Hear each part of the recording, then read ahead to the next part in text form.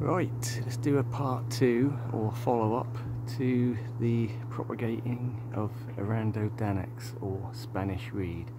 So this is the variegated variety we're looking at here.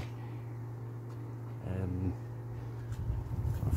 guess if you're watching this video you're familiar with the plant itself.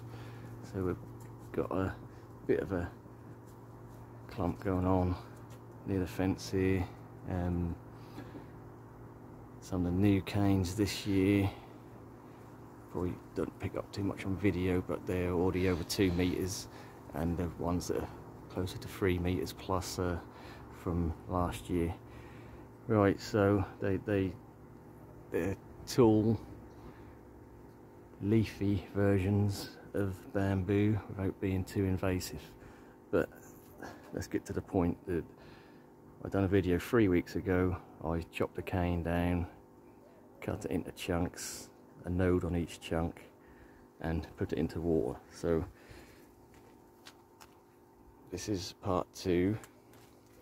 This is what they look like now. So from after, I think the first video was after a week of cutting them, a week after I cut the canes themselves, and we had some little sprouts. So this is 3 weeks or 2 weeks on from that, and this is what we got. So just a tub of water kept in a greenhouse, so it's nice and warm. Top it up. Evaporates pretty quick in a greenhouse, so you're constantly topping up, so it keeps the water fresh in that sense anyway. And I said I weren't going to pot these up until we get some roots. So I don't know if you can see that in the water there, but that is full of roots. So let's pull one out and have a look. In fact, they're intertwined, the roots, but you can see there's a good lot of root growing there. So what's going to happen is I'll divide these up, maybe put 2 or 3 canes in each pot, so that'll be a nice full pot. And I've got plenty of 20 or so canes, or part canes in there, all full of root, really rooted out well. Like I say, just 3 weeks after cutting, that's what you can get. So we'll pot these up, and what will happen is obviously the original bit of cane will rot away eventually, and you'll just have the little plants take over, and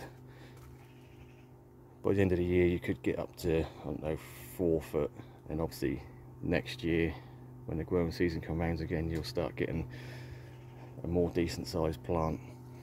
So as the root system grows, and obviously the plant can grow and get to the appropriate size for the root ball. So I guess in 2 or 3 years you could have a good size 3 meter plus clump like I've got.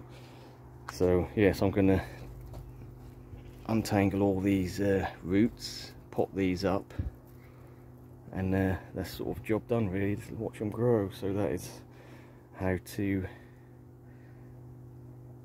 propagate Arundo donax. Like I say, full explanation. This was a bit of a brief one, just an update. Full explanation on the original video done a couple of weeks ago. So if you want a more in-depth look at that, how I done it, then go back and watch that one. Interestingly, I didn't mention this at the time, but with Arundo donax you do get some side shoots come off the main cane as well. And I thought, as I was cutting the cane down, I had nothing to lose, so I cut these side shoots off. Never tried it before, didn't know if it would work, so that's why I didn't mention it at the time. But so yeah, all these side roots, which again, a good 20 or 30 there. I thought I'd stick them in water and see what happens, and that is what happens. So basically you see there's root on there, and it's grown a new stem. So what I will do with these, I'll leave them a bit longer to get a bit more root, and then cut the original large piece off, and you should have just a couple of or just one little growth point there. So if you stick 3 or 4 of them in a pot, you've got another pot there. So a bit of material I was going to throw away. Let's give you another example. So for a piece, yeah, it's getting tangled up. For a piece that I was going to throw away, we've got root and new growth. So yeah, it always pays to experiment with these things. So the cane itself is tried and tested to cut a couple of inch to 3-4 inch whatever piece of cane with a node. That's definitely going to work, as you can see. But this I weren't sure about, so I didn't mention in the original video, but yeah, that also works. So that is another option if you don't want to cut down a whole cane and you just want to neaten up the plant you've got. Stick the offshoots in water and that's what you get. Easy way to propagate without actually losing your main cane. Right, I hope that was informative for you. I mean, I've never tried, like I say, the second way of propagating, which is, like I say, just cutting the side roots off, but seems to work as well. So there's two ways there to propagate your Spanish reed, and you can see new foliage looks nice and plenty of variegation in it. It's looking good. Get them potted up. Plenty more plants for next year. Thanks for watching.